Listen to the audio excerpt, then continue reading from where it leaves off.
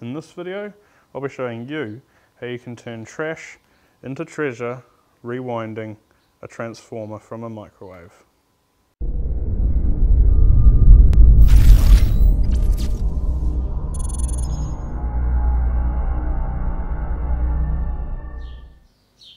In this video, we'll be wiring our transformer up to mains power.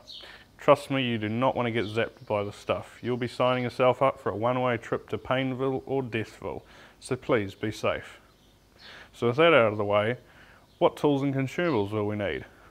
What we're going to need is a transformer pulled from a microwave, a length of copper wire for our secondary winding, a multimeter, hacksaw, hammer, metal file, chisel, flathead screwdriver, soldering iron or station, heat shrink or insulation tape, silicone caulking, a couple of alligator jumpers would be real handy, masking tape, wire strippers and cutters, and an RDC switch, so in the event a short did occur to earth, this would shut the power off immediately for you. So how much wire do we need for our secondary winding?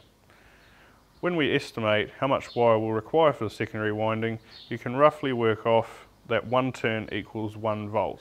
Each turn uses around about 300 millimeters of wire depending on the size of your transformer. With the latter info, you can roughly work out how much wire you'll require for your secondary. Add a couple extra meters just to be on the safe side so you don't run out. So the first thing we have to do is identify the primary winding on this microwave oven transformer. The primary winding should have thicker wire compared to the secondary. In this example, the bottom winding is the primary and the top is the secondary. Identifying the primary by comparing the wire gauge to the secondary won't work on all transformers from other sources. However, another way of identifying the primary is to trace the power cord on the microwave to the transformer.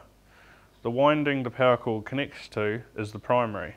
There are other ways of identifying the primary on a transformer, but I won't go into detail in this video. Now it's time to remove the shunts to give us some wiggle room.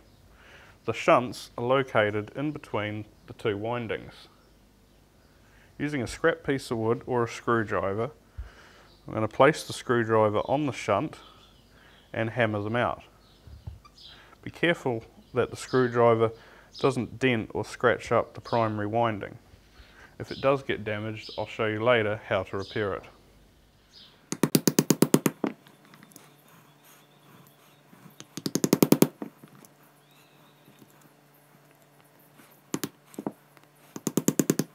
So I've just set up my transformer on these couple of blocks to support it. I've got most of one shunt out already. You can see the shunt's actually just made up of a few bits of thin tin sandwiched together. So they might not come out as one piece. And right now I'm working on this shunt, which is almost out. So after a bit of frustration, I've removed most of the shunts. There are a couple bits of steel still in there, but the point of us removing the shunts, I'm not sure if you can see down there on each side where my finger's pointing, but we've created a gap between the two windings. What we can now do, because the secondary is glued in place, we can now lever down on the secondary. It's got somewhere to go because we created those gaps, and it can break free of all the glue and lacquer they put on these. So I'm going to insert my screwdriver at the top here, hammer down on a sharp angle. I want to drive the screwdriver in between the transformer housing and the secondary to lever it down.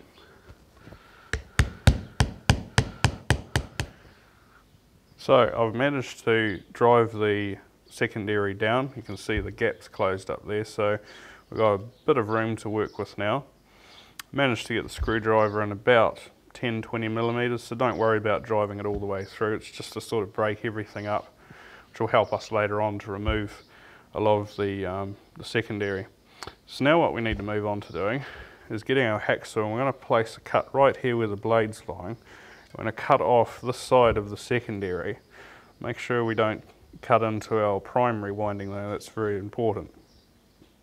Once this side is cut, that can be removed, and then we can use a punch or a screwdriver to knock through the rest of the secondary on the other side.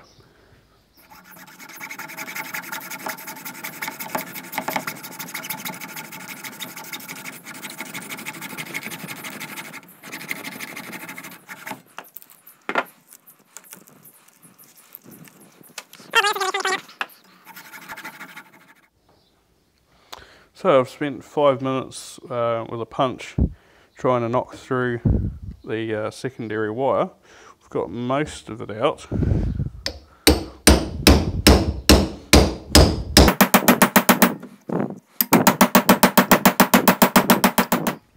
Alright, so I've just finished removing the secondary. As you can see, we've got a fair bit of this insulation which needs cleaning up. All that has to go, including all the stuff that's glued inside the transformer housing. There's also this second winding. It's actually a second secondary winding, or a third winding, whatever you prefer. That can go. Snip that out of the way, and that can go. So now the next step is to clean up all in here with a file. Again, can't emphasise this enough, just be careful not to damage the primary winding. So here's the transformer all tidied up. Now, despite all my procrastinating about how you must not damage the insulation, guess what I did? I damaged the insulation. But it's okay, because now I can show you guys how to repair it if it does get damaged. Right at this point is the best time in the build to inspect the primary for any damage. I hope the camera can pick it up, but right there, you can see I've rubbed off the insulation and I can see the exposed wire underneath. So, what do we do here? We can either use lacquer, varnish, there's a few other products we can use to insulate it, like you can get liquid insulation, things like that. But, I've got an old tin of lacquer here. You can use a paintbrush, but I prefer to use a Q-tip just because I can throw it in the bin when I'm finished. And all I'm going to do is dip the Q-tip in the lacquer and just brush it on the infected areas. Did I say infected? I meant effected. Never mind, moving on. There's a little bit on this side as well. So I'm going to let that dry for maybe half an hour or so. Throw that away. And then I'll come back and do another couple coats. So our next step is we want to take the shunts. Now I'm going to assume that the shunts came out in pieces for you the same way it has me. If they have stuck together, that's fine, you can probably use them as is. I'd still recommend making sure that they are covered in some sort of insulation. It's not that they have to be isolated from the housing of the transformer or the windings, but it just stops them rubbing on any of the insulated wire. So I'm going to take my stack and I pinch it tightly. I want this to be as small as we can get it, so we've got more room for wire should we need the room.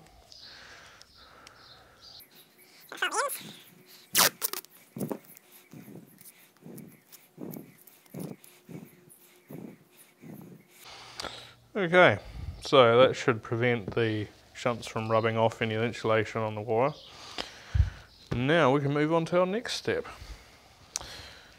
Now we will be spreading some silicone caulking around, so if you have a latex glove lying around, now would be a good time to put one on. What we're going to do is we're going to reinstall our shunts. I'm just going to put a fairly generous amount of silicone on each side where the shunts need to be reinstalled. With an old screwdriver I don't really care about, I'm just going to spread that silicone along the bottom on the top of the primary, and then we can go ahead and reinstall our shunts, and then make sure they're seated all the way down. I'll probably squeeze out some of that silicone, which is good.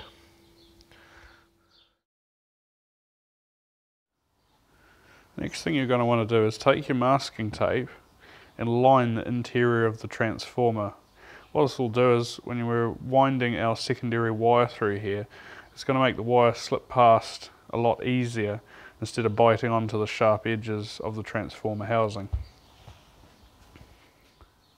Now this isn't required, but I do recommend it. Get a couple scrap bits of timber, cut them to the same width as the middle piece on the eye section of the transformer. You can see that fits there perfectly. We have one on each side, and what this does is when we're winding our wire around the secondary, or we're winding our secondary, sorry, it's going to space the wire out from the transformer rather than it fitting up tight against the housing of the transformer.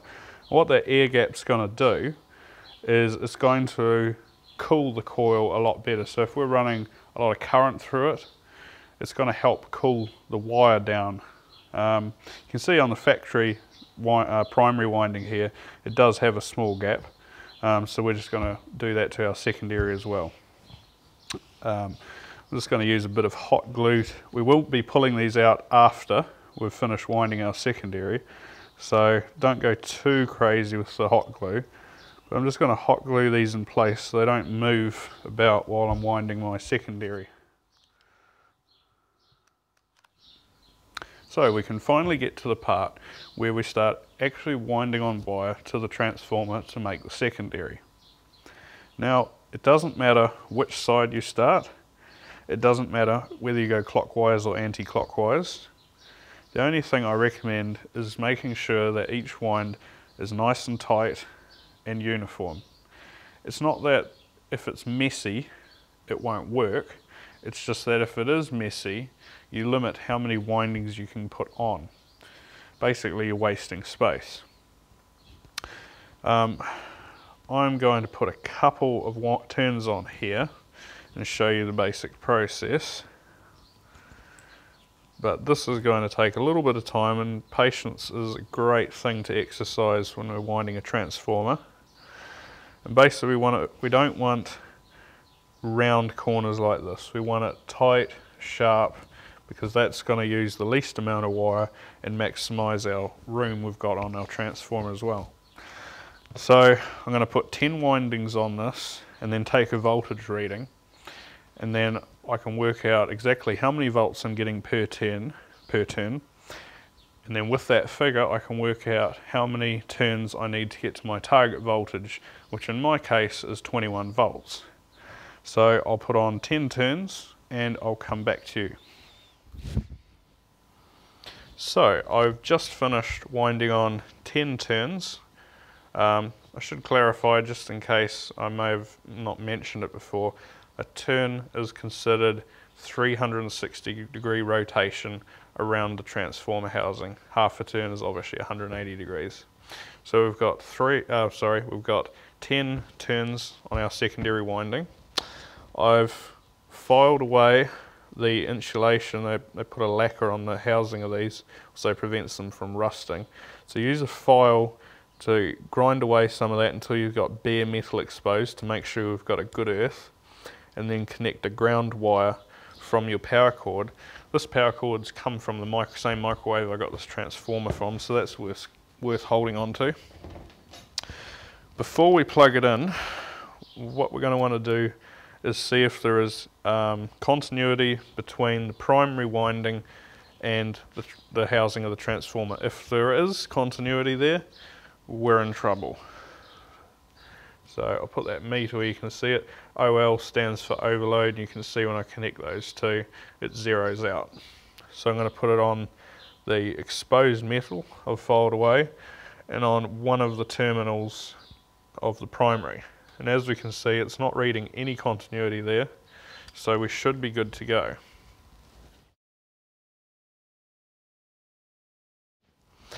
The next thing we're going to want to do is you want to solder on, or you can use terminal clips.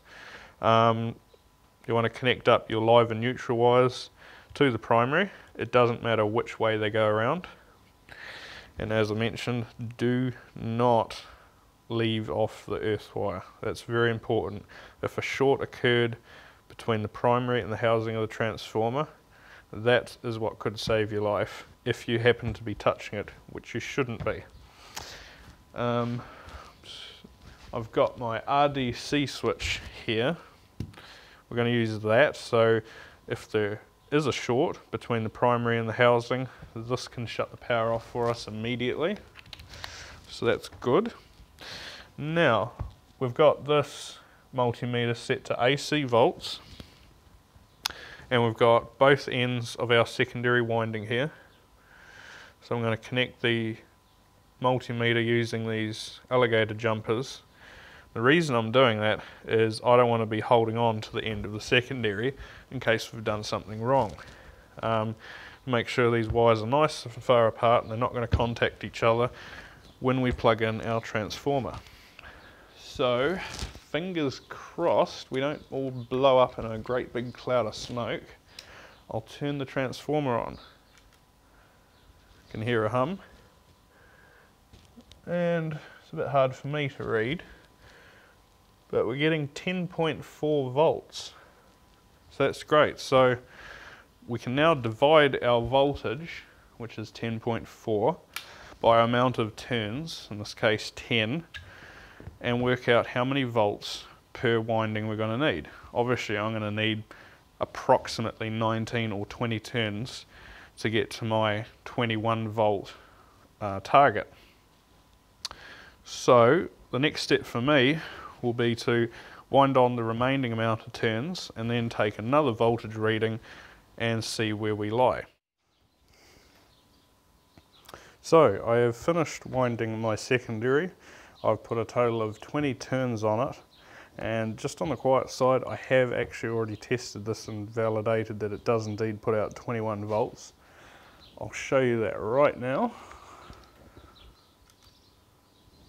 You can see there, we're actually right on the money up. For my purposes, it wouldn't have mattered if this transformer put out plus or minus a volt, but as you can see there, we're right on 21 volts. It's excellent. Now, a couple of things I have changed, which I'll show you now closer, is I have taken out the wooden spaces, and on each corner where the wooden spaces where I've just put a cable tie, and that helps the secondary hold its shape. Another thing I've done is fill any gaps around the secondary with a bit more of silicone caulking, and that just helps the secondary stay in its position without moving about. So with that said, this transformer is ready to use in any electronic projects or requirements you need. It really is turning trash into treasure. I mean, you can pick up a microwave at the recyclers or scrap bin, wherever, for literally nothing. Pull out the transformer, $10 of wire, and a couple hours up your sleeve, and you'll have a transformer that, if you had to buy commercially, would be anywhere from $100 to $200. Also, off camera, I did a test, and this transformer can actually put out 151 amps. Obviously that's not sustainable because it will melt all the insulation right off the wire, but for a couple second test it's alright, and that is kind of impressive. I mean, that is a serious amount of current. I've used 15 amp wire. It's rated at 15, so it can sustain 15 amps. I won't be using that much. I'll be using around 10, but I like a bit of headroom. So if you want to see what this transformer is for, hit that subscribe button and you will see this transformer used in an up and coming project. But for now, thanks for watching. I'll see you next time.